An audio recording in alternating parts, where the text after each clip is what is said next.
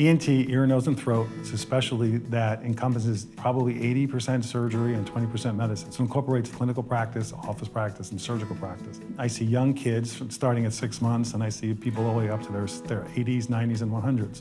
When I'm in the office, I think only the office and work hard in the office. Outside of my life, and what I like to do is do things that make me balanced. I like to spend time with my family. I like to try and be physically fit. And I started doing a process called CrossFit, which is an interesting workout system.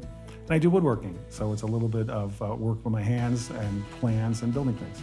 I like to live a well-balanced life. I like to treat people fairly, and I like to treat them like they would treat me. In my life, I try and keep things in perspective. Family is first, the physical fitness, mental acuity, and try and work my mind, my body, and stay socially with my family and stay connected with them. I try and do a lot for my patients, and I do that in different levels. I am very active in the Osteopathic Association, and I'm honored to be a trustee at the American Osteopathic Association. I've been doing that for the last 8 years, and I'll be continuing doing that. I'm really proud of that. I get to see all people from all walks of life with all age groups, and it's a lot of fun.